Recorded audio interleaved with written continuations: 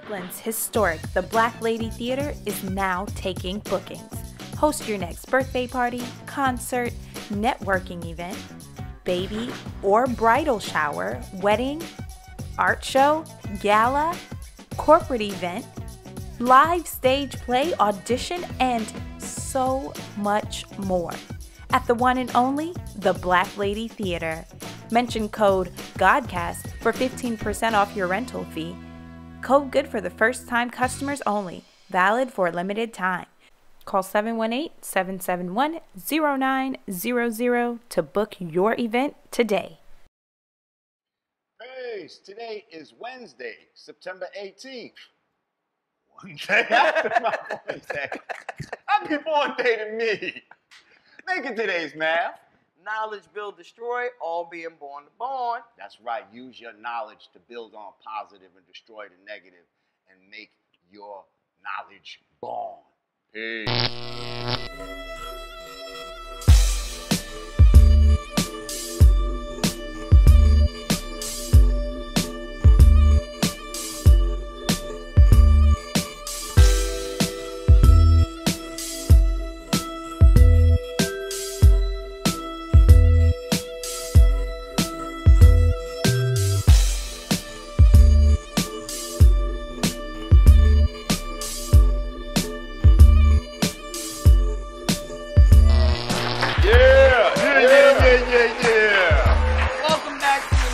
Godcast. I'm Rah Digga. Lord Jamar. Godfrey. Montana 300. That's right. We have a special guest today, ladies and gentlemen. Shouts out to the Yanadameen staff. Team Yanadameen in the house. Shout to my man Nikki P in the house. Shouts out to our live audience. Yes.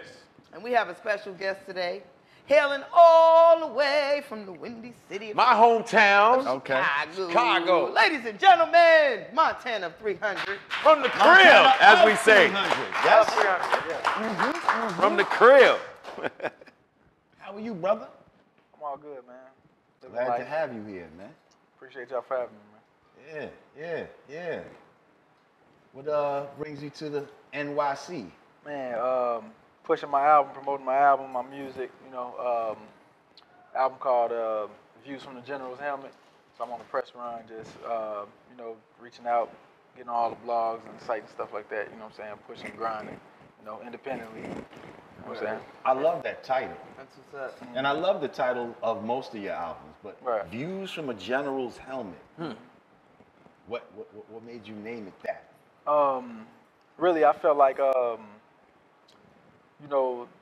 be a general, you got a different outlook on things. Also a general is a leader.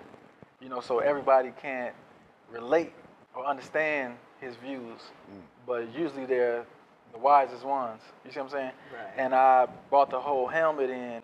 I was actually playing a video game. Which one?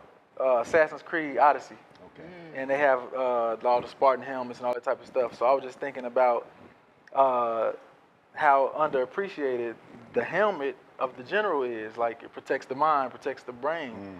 This brain is more valuable than all the other ones around it. You see what I'm saying? A helmet is a brain bucket. Exactly. And it has all the scrapes, the cuts, things like that. But it's like it saved this man's life so many times. So the one that probably is the closest to his brain or who can relate to it is almost the helmet because it's spending the most time on it. But at the same time, you don't get to see what's coming, the vision from my helmet, because this is the general's helmet. You see what I'm saying? So just I always felt like I was a leader in life and things like that. Never been a follower, and I have a lot of people that look up to me and look to me to uplift them and things like that sometimes. You know what I'm saying? So I just had to go with that title. I felt like it was very original too. So. Okay. I just want to really back it up real quick because here at the Godcast, a lot of people that watch this are, people from the golden era of hip hop. You know what I mean? Right. So they might not necessarily be familiar with your origins and things of that nature. So why don't you tell the people a little bit about who is Montana 300, how you got started, a little bit about your background. I think you know, food for thought is important raising a kid or anybody, you know, the things that you take in or you witness and see. So my love for music really started probably when I was around like 3 or 4 with the movie The 5 Heartbeats. And that's my favorite movie in the world to this day. You know what I'm saying? That's one of my favorite movies. That is my favorite. And it's crazy because when I was young, you know, when you're a kid, 4 years old, it's a lot of life you still don't understand, have to learn. So the things that might take your attention is the singing, the songs, the fights, you know what I'm saying? All those things, that's what you're paying attention to as a kid. The dialogue you don't really care too much about as a kid. So as I got older, other things started meaning more to me. Watching the movie, you know, I'm picking up on other things. So the dialogue is meaning more now that I'm older, you know what I'm saying? And I think in like 2013, it was the worst year of my life. You know, trying to make it with music, things like that. I'm getting in trouble. I'm facing 9 years in jail. You know, lost a couple of close people to me. You know what I'm saying? Things like that. Financially, I'm messed up. You know what I'm saying? Things like that. And I remember my mom always telling me, stop rapping about, you know, the clothes and the, you know what I'm saying, the jewelry and the cars and the women and things like that, because at that time I was hustling, you know what I'm saying, I was selling pounds of weed, and that's how I was funding my music, you see what I'm saying, and in 2013, it's like I got in trouble, so it's like, you can't be moving around how you just was, you gotta sit still, you gotta be cautious, right. You know what I'm saying, things like that, so just a lot of bad luck that year, and I remember at the last speech on the 5 Heartbeats, when they went to get their awards and they was older, Duck, after he followed his girl, his fiance, and seen that she went to go meet with his brother at the hotel, and when he was following her, he heard Eddie Kane that got gunned down in the liquor store. Right. So that's more bad news for him. And then at the ceremony, he says, you know, a critic wrote one day that he said one day Donald Duck Matthews is going to become a great writer one day once he suffers more. Right. He said, I didn't know what he meant by that, and now I do. And it was like, that was that point of my life. Because my mom always said, you know, rap about, you know, your pain and the real stuff you done been through. Ooh. And I always planned to, but I would tell her this. I said, Mom, I'm going to one day, but now is not the time. The way that these people work, I said, I'm just a stranger to them. If you sit on a bus stop and a stranger comes sit next to you and say, hey, man, when I was younger, my mom was smoking crack, and my dad was a heavy drinker, and I lost my friend this age, people will look at you and say, okay, who the fuck is you? Like, my mom did drugs too, or whatever, you know, they don't care. But when it's like, oh, this is Lil Wayne, and his mom smoked crack just like mine. Now that means something to you. Even though it's the same fucking story, they don't care about it when it's from a stranger. You know what I'm saying? So once they see you could get down, or like, oh, this nigga know how to rap, blah, blah, blah. Well, I think it depends how the stranger presents it to him, too, though. And I actually, say it again? I think it depends on how the stranger presents that story. Yes, it does, too. I'm from Chicago, where it's a lot of big hate, too, mind you. But that's not because some people don't know how to say one thing and make that mean 3 and 4 different things. Like, that's a lot of rappers can't do that. You know what I'm saying? When that's happening, that's like super special. And that's the type of rapper that I am. So when I might rap about teaching and stuff, and my main fan base might be like, we want to hear you do some of that stuff that's hard to do. Because even a bum on the street can talk about pain. You know what I'm saying? And a bum on the street can give you the best advice you ever got in your life, and you ignore it just because he looks like a bum. So everybody, what has everybody that's human experienced? We all experience pain. We all experience loss. So we can all talk about that. Everybody can't go make one line mean 2 and 3 and 4 different things. That's when your brain is almost working on a different level. You see what I'm saying? So I told my mom, I said, I'm going to do that one day, but now is not the time. And in 2013, when I went through that, I felt like it was that time now. You know, I had enough fan base momentum going. It was just like, I went through so much. It's like, I got to give y'all me. I got to show y'all what makes me human. Stop rapping on that outside shell of, you know, the cars, the clothes, the jewelry. I got to show y'all, like I said, what makes me human. And that's when it worked for you. And that's what I did. I opened up a little bit more. So people was like, oh, this song is different. It was a song called Game of Pain. Like, I never really heard you rap like this. That's the first time I even spoke on my mom doing crack. I remember coming home back from the stove to my mama smoking crack on the stove. Back then we was lacking the dough. Never would have thought one day I'd be bagging up O's, packing the poles, standing on the Ave with the folks, you know, shit like that. And it's like, so that, it was kind of like it kind of shifted a little bit for me, for the good. And then the song that blew me up, Nicki Minaj came on a song called Chirac. So I came out with a song, a remix to it a month later.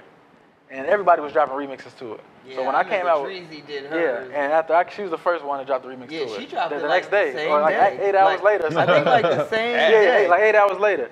So I dropped mine exactly a month later, and mine, I'm like, everybody had remixes. The Game, Dirk, Cassie, Hope, everybody, you know. So I dropped mine a month later, and I'm just watching my views just flying like never before. Like I'm going viral for the first time in my life, you know. And one of the lines I said on there, which was heartfelt and like, it was a very aggressive track. So it was super hard, super gangster. But I put a line in there that was real, like heartfelt to me and sentimental to me. And I said, I remember way back when we was broke, we was crying mama high as hell. To us, she was a loving mother, but to other motherfuckers, she was clientele. Oh, I heard that And I remember too. That was some Then I deep said, and shit. then I remember begging her to stop. And every single night when I told her that, I'm gonna get big and buy a bunch of guns and kill every nigga that done sold her crack. It's almost 20 years later now. She finally sober, but that was the shit that I prayed about. I thank God I made it out. Damn, it feels good to go pick up my mama and take her out. You know, things like that. And by me sprinkling that in my craft. When I heard that, you know, when I heard those lines, I said, okay, this dude is not just your regular young boy, gangster, fucking, like, he's got something about him. Like there's a lot of lyricism in Chicago that I don't think you guys get enough credit for. Like, I mean, everybody knows about Kanye and Common, but the younger generation, like, I think y'all get a bad rap just as far as, like, you know, the street sense and everything else. But yo, Herbo back in the Fazo land with him and Bibby and even, you know, a couple of them I know deceased, like L.A. Capone, that like, he's hard, Young Pappy, like, like this. I like him. You know what I'm saying? Like, there's a lot of spitting going on amongst, like, your generation that I don't think my generation is really aware of. They just think everything is gang, but they don't know, like, y'all busting. Like, a lot of I get old soul when I hear a lot of the drill rap. I like Pappy a lot because I feel like he had balance. Yeah. You know, and like, he could talk about the street shit, he could talk about his pain also, but also he could sprinkle his creativity in there to where, this means one or two different things. You know, and I feel like a lot of Chicago or people that want to throw under that drill thing, like, drill doesn't have to have metaphors. It doesn't have to, you know what I'm saying, have that. Like, you could literally be 14 years old and successfully make a drill song because you talked about cooking up something, blowing down the op, blah, blah. So that I don't like to really be put in that category at all. I was gonna say, You see what is drill music? For It's somebody like, that, you know, doesn't like, know. it's really like, you know, you got trap music. Like, Right. okay, you got trap music. You kind of might think of T.I., you know what I'm saying, when you think of trap music. Okay, trapping, hustling the streets, blah, blah. Drill is basically like the gangster trap, to where it's like, it's more so kill your like violence. And we're talking about drilling bullets. like drilling. Drilling is like, more like that. getting shot. So, and then the pace of it was more simplistic. I'm asking for the people that know. It's more simplistic than trap music, to where it's like, you might just find you a little rhythm to go to, and you just ride that rhythm the whole time. To where, like, Chief Keef was, bitches love so, and I do that the whole song. Right. So it's real simple. It doesn't have to be versatile. I'm switching up I got wordplay crazy all in there. No, it's just, you know, so it's kind of simplistic, basically, I would like to call it. People don't know, it's still art and simplicity. You know what I'm saying? Yes. But at the same time, like I said, a 14-year-old can successfully make drill music Little mouse. going off of what he sees every day, you know? Cooking up this in the pot, cooking the crack, loading a gun, finding the ops, rolling up on them, boom. That's a fucking hit in Chicago. And that's what was going on for so many years in Chicago with the drill wave. And then you got somebody who, like me, that emerged during this time. So people were saying, oh man, there's some new drill rapper, this nigga, he different, you know? And it's like, I don't like to be called a drill rapper because I feel like... What do you see yourself as? I really don't even like to be called a rapper, honestly. You know what I'm saying? MC. You know, that's fine. I respect that. You know what I'm saying? A lot of people don't know. You know what I'm saying? The master of ceremony. You know what I'm saying? There you go. Things like that. And it's like, yeah. Even when I was in jail a few times, I stayed so much to myself. You know, just observing everything. But when I did speak, I could be speaking to you, but I noticed everybody in the room is watching and listening. Like, oh, this nigga's speaking right now. And then everybody always said, man, you ain't nothing like how I thought you was. Oh, That's called magnetic. You know, things like that. Certain people have magnetic. Right. When they speak, people listen. Right. When they come into the room, suddenly everybody's around them. Right. People is just gravitate to them, whatever you want to Facts, call that's it. facts. Let me ask you something. Hold on, let me finish something. Go ahead. Whoa. Another thing, 5 heartbeats. Insert. Sorry about that, bro. 5 heartbeats. He said, you all right? Your nose bleed. No, I'm saying. He's notorious for cutting folks off. You know, we got to keep him in line. Go ahead. But yeah. So the 5 heartbeats, I feel like that played a big thing as far as sparking my interest. And I could also write R&B very, very good. I'm not the best singer in the world, but I could write. If I needed to write a song for Beyonce 1,000 times, I could do that shit. No, you got a song that I My wife and you? Yeah, that's how. A lot of people don't know that the same person that made Wife and You is the same person that made Chirac. They so much opposite songs, but Wife and You is my biggest song. You know, it's maybe the most money out of everything. And it's like I like that record. It's my brother friend told me like, yeah, some people I heard hating. I'm like, do y'all like that song Wife and You? And they're like, yeah. Like, nigga, that's the same nigga that made Chirac. They like, oh, it is. You know, just certain things like that. And some people like they know that song but don't know my face. Like I love that song. My daughter had it on repeat. That's how I actually became familiar with you, because she had it on repeat, and then eventually, like now I'm listening. Now I'm clicking on it for myself. I'm like, okay. Much love to your daughter. So may I ask? What? Insert. May I insert? Yes. So what is the significance of May 20th to you?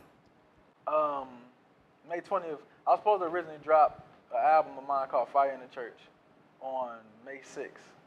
And at the time, I was talking to a few distributors about, doing distribution for it. And at the time, my fan base was blowing up all my comments saying, it's this new song out called Panda, please do a remix to it, please do a remix to it. And they begging me, to do that. So while I'm in these different meetings with these distributors, I'm kind of indecisive about who I'm going to let distribute it for me, And so I was like, you know what? I'm just going to push it back 2 weeks. Okay. 2 weeks from the 6th is May 20th. But since I decided I'm going to push it back, I'm going to give y'all what y'all want. I'm finna kill this Panda remix for y'all. And I think it hit like 1 million views in like a day and a half. And I think mine has the most viewed Panda remix. All my remixes really like that. If I drop a remix, whoever famous or whoever famous was, like my remix. I like the Middle Child remix. Oh, you like that? Oh yeah, that was dope. That got linked up with Brother Polite off that, man. He said, what? He said, Brother Polite? Polite? Yeah. Oh, Polite. That's Polite. He sent me, man. He said, man, that wasn't fair what you did to J. Cole. Brother Polite. Well, it's Polite. Hip hop fun fact: May 20th is actually Busta Rhymes' birthday. It is. Have you heard my song Busta Rhymes? And it's. You heard my song Busta Rhymes? I hear that one. Oh yes, I did. I seen got a song the called video. Check it out. Yeah, it was dope. Did you know that? Oh, and that was No, I dope. didn't know that. The way he took certain patterns out of that was dope. I gotta check that one out. Yeah, big homage to him, man. And also my grandfather's birthday too. Hey. That's dope. A lot of 2 days. My anniversary is 2 days before that. But anyway, Did you cut her off again? No, he cut me off. I want to know. But the album dropped May 20th. And in hours, it was the #2 hip hop album in the country, next to Drake's Views. Whoa.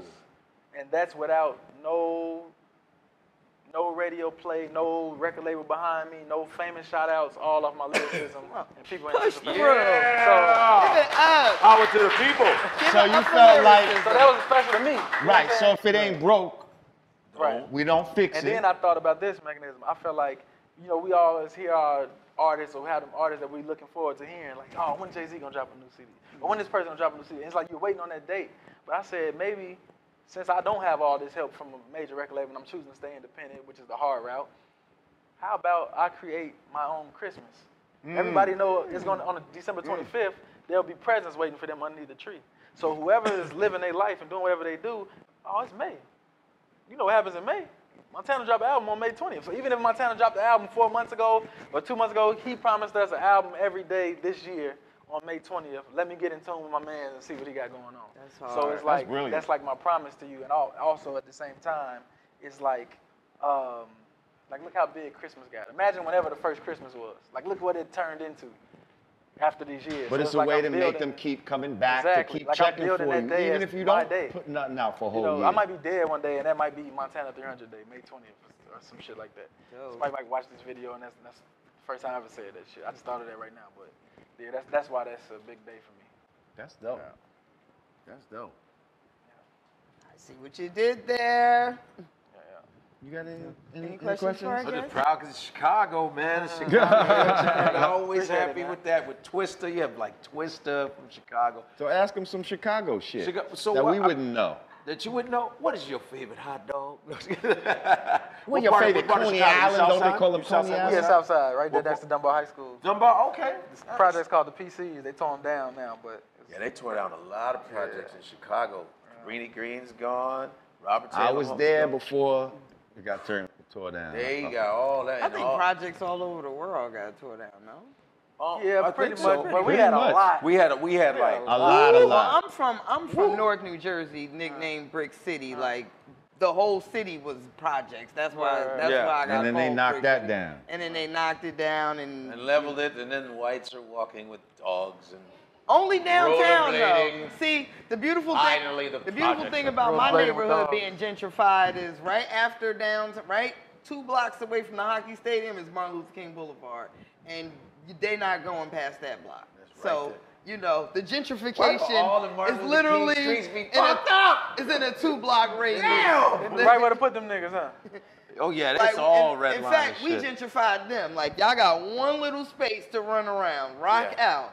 Don't come past MLK Boulevard. So let me, before we get out of here, like, I just want to ask you real quick about Chicago. Like, what's the climate like? First of all, is it everything that they say it is? Is it, you know what I mean? You talking about literally, or you talking about just that whole bad name, atmosphere? all Yeah, that? is it propaganda? Is it It's like this. You know, that's the home of the gangbanging. And, you know, so it's plenty of years behind things. So basically, you know how Tupac said there'll never be peace? What's really going on there is just like, imagine there's a basketball game, the East and West All-Star game, and there's in the fourth quarter. I mean, it's no end to the game. It's just, you trying to score, we trying to score. Right. I kill one of yours, you want to kill 2 of mine. I kill, it's like, It's just you know, tied and up then and keeps babies is being born, so they're being brought up right into it. So this baby might be like, oh, I'm 8 years old, and shit, a BD killed my 28-year-old uncle. That was the closest thing to a father figure I knew, so I hate BDs now. I gotta get me one. You know what I'm saying? That's the big cycle of, and it really just starts with the older people, you know, whether they intentionally doing it, like this what you gonna be, this what we is, or you just not paying attention to your actions and what this kid is seeing. You know what I'm saying? Things like that. And Do you see any effort from the OGs? Like, okay, like now this is what I'm saying. it's out of control. I don't see it because I'm not in the middle of it no more. So I'm pretty sure it's probably happening. But the thing with it is that person is outnumbered. You see what I'm saying? Even just like the rap. Like, look at all of us Chicago rappers that's rapping. Right. How many other than me is worried about teaching? But you still can be considered gangs. Like some people is like, what Tupac say? It takes skill to be real, time to heal each other. Some people don't know how to rap and teach. Some people don't know how to rap, you know, something positive and still be relevant. Some people's like, oh, you trying to rap like this? I'll never listen to this nigga again. Like, how can you make teaching exciting? Just like You gotta it's make just it like cool. kids in school. We come here to teach, but it's like that teacher is our favorite teacher. Why? Because that nigga make class fun. You gotta know how to make teaching fun, or it's just gonna look. Oh, it's another nigga saying put down the guns. You gotta make it where Another it nigga in a suit resonates saying, with it's people. another nigga in a suit saying, I used to live on this street, I used to live on the street. Yeah, nigga, but you don't live on that street no more. You're not there no more. So what they really need is somebody to come in there saying, I know how I feel to want to blow a motherfucker brains out. Then that's when they gonna sit up like, yeah. You know what I'm saying? It's like, I know that you don't know what's gonna happen to you on your way walking from school, getting on 2 buses, catching 3 trains, and then leaving practice at nighttime, and you got to do the same thing all the way back and get back up at 4 o'clock in the morning and get your brothers. Like, I know what that's like. And hope you don't get You know what I'm saying? caught Exactly. So I know why you got the gun. way. And I'm not saying that it's easy to fucking put it down. You know what I'm saying? Listen, before we get out of Things here, like that. tell the people the name of the album.